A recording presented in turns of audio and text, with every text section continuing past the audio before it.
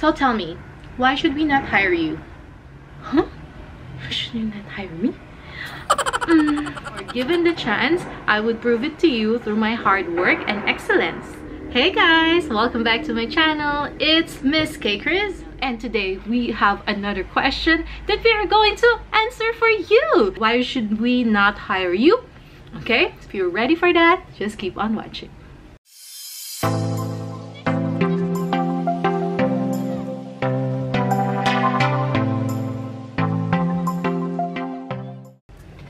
So today, we are gonna answer this very confusing, this very surprising question, which happened way back in 2007. A lot of recruiters use this question when they are hiring for PAL and Cebu Pacific, I think. So yeah, how do we tackle this question? Why should we not hire you? Okay, I'm going right into the tips and all the reasons why they ask you this question on this video. Okay, I'm gonna talk to you about why they answer this question and how to overcome this question, and a sample answer, of course, coming to you. But I'm gonna do a book shout out first. So this one is from Rain, or what's her name? Rain. Okay, so she said, hi Misskaykrizz, finally got your book. Thank you so much and God bless. Thank you so much, Rain, for sending me this photo. And we also have a very handsome aspirant. His name is Mark. Thank you, Mark, for sending me a photo of you and the book. Shout out to you, Mark. Ini Galanto. Okay, so she mentioned me on her Instagram stories. Okay, thank you so much, guys, for getting the book. If you are interested in getting your copy, it's available on my website. It's available for shipping worldwide, anywhere you are in the world. And as well as, if you're interested, it's also available in shopee.ph for cash on delivery. So let's get right into it. Why should we not hire you? In my workshop, I will be discussing the different types of interview questions, and one of them is the surprise type of question, and this question is one of the example of that. So by the way, my workshop is happening on March 2. If you want to join the class, you should reserve your slot now. Okay, so it's going to be in Greenbelt 1 at Max's restaurant, 1 o'clock in the afternoon. So that's gonna be a Saturday. If you want to join that, check out the links below. So on surprise types of questions, there is actually usually no correct answers during these ones, because the surprise types of questions want to ascertain what type of character you have, what type of person you are when you are failing. Are you gonna be an angry person because you're failing, or are you gonna be the one who's trying to reason your way out of it? Or are you gonna be the one who will laugh at yourself? Or, you know, or are you gonna be the one who's gonna be frozen and like no reaction?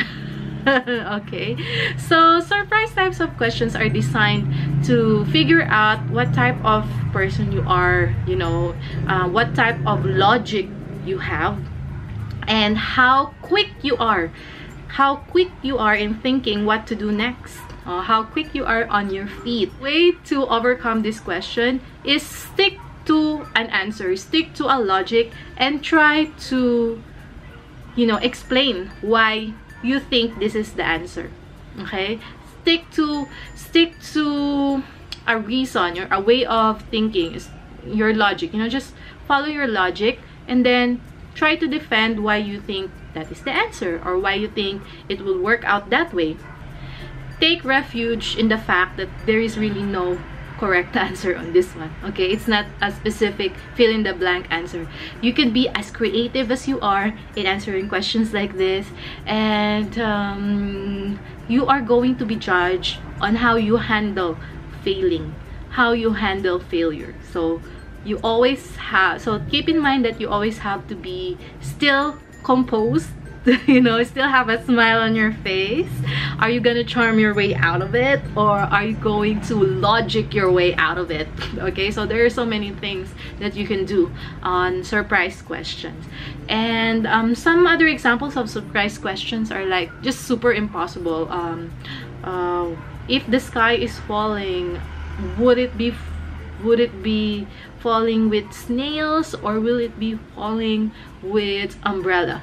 Things like that, you know. So there's no right or wrong answer. Just have to choose one path and then defend it. So that's how you handle surprise types of questions. So now for our sample answer, this is how I'm going to answer it if it were me. So tell me, why should we not hire you? Huh? Why should you not hire me? I am the kind of person who believes in himself and doing the best in any undertaking. So when I came here for the interview this morning, I truly believe that I have what it takes to become a cabin crew. I have prepared myself 100% for this day, and I have made sure that I have the skills, the experience, and the right character that will best fit this job. So I honestly cannot tell you why you should not hire me right now, because I am a true believer of myself and I am confident that I can do this job. If you would give me the chance, I would like to tell you why I am fit for this job instead. So that's how I would answer it. I know it's a little bit cheeky. You need to have the personality to be able to do it, I think. But I think it's not too aggressive. Another way to answer this question is you could go from an angle that you are not a perfect person, but then still in the end say that, however, I truly believe that I have what it takes to do this job right, and given the chance, it will be your best decision ever. Or given the chance, I would prove it to you through my hard work and excellence. Right? So being in this position, it's kind of a little bit awkward because you have to do a U-turn of the conversation. It is going negative, so you have to turn it into positive, and in the end selling yourself, because at the end of the day it's an interview. You have to sell yourself.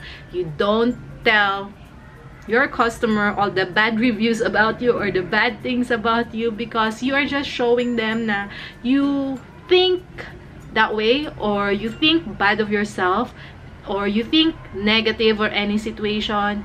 And then, you know, this is your chance to show them that you're a positive person, and this is your chance to tell them that whatever complaints or negative goes in your way, you can turn it into positive because of the way you handle this question.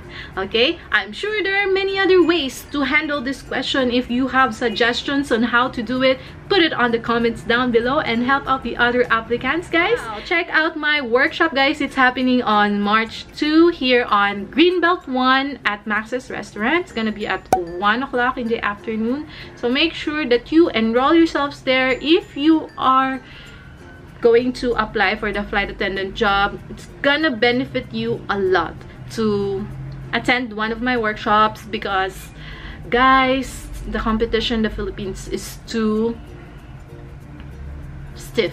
Okay, too stiff. So it's like a beauty pageant slash PBB competition.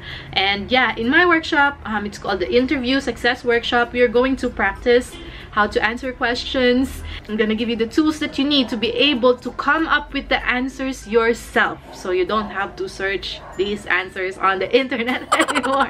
I'm kidding. So yeah, I'm going to teach you more about how to formulate your own answers, how to structure them so that you would position yourself in the best possible light on the interview.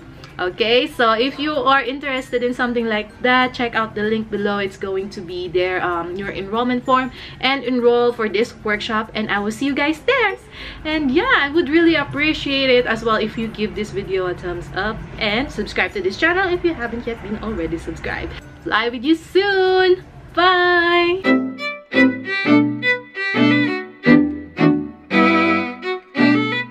A matter of the way to... River is shouting.